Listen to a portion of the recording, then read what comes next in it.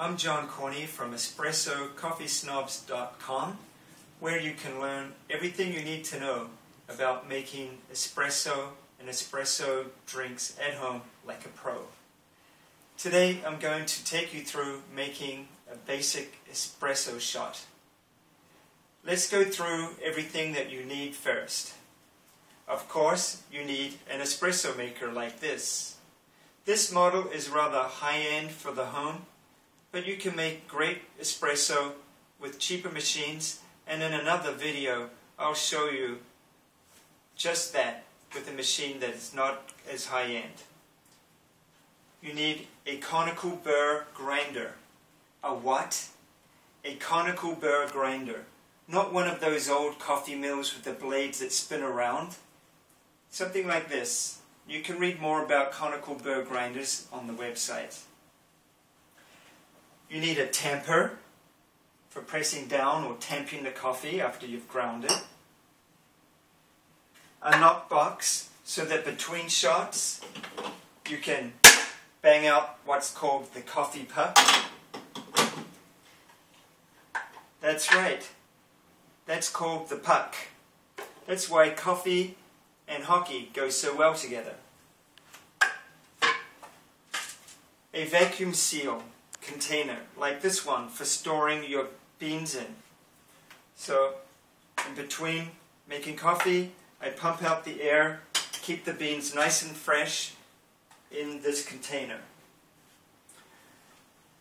Before starting, make sure you've turned your machine on long enough beforehand to warm up. And also, if you have a warming area on top of the espresso machine, make sure that your cups are out, warming up before making your shot. If you don't have a heating area like this, before, heat the cup with hot water or put it in the microwave. Okay, and one of these stainless steel pitchers, you need one of them, right? Nope, not in my opinion. The best place for this is the trash. And you can read why on my website by searching for the golden rule. Okay, so let's get into business. I'm going to make a double shot. So you heard the hiss as the air came out of the vacuum container. So for a double shot, it's 4 tablespoons of whole beans.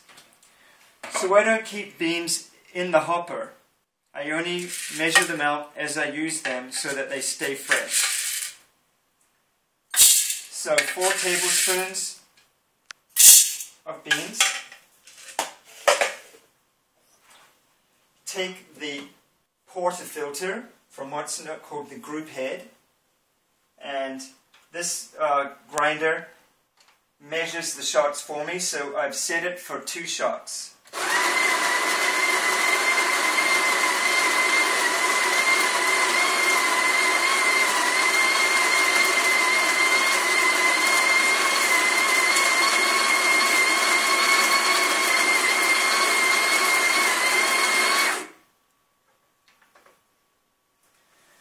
You'll notice that it looks like there's way too much coffee with this mound here, but actually once we tamp it, you'll find that it's not too much at all. When you tamp, press straight down onto a hard surface. Don't have the tamper at an angle like this. We need the grounds to be level. Press down firmly and wipe off any grounds that are on the sides like that. Okay, put the portafilter back into the group head. Bring it to the lock position. I'm just going to make an espresso shot. So I put my demi-tasse cup under the portafilter. Do not use a big cup like this for just an espresso shot. Make sure you use a demi-tasse cup.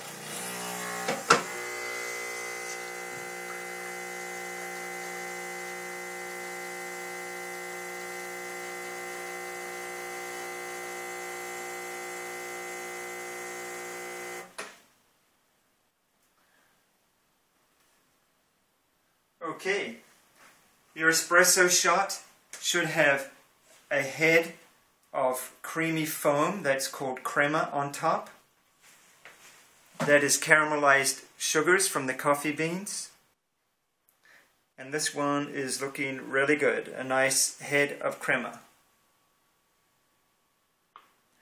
And that's how to make espresso at home, just like a pro. Cheers.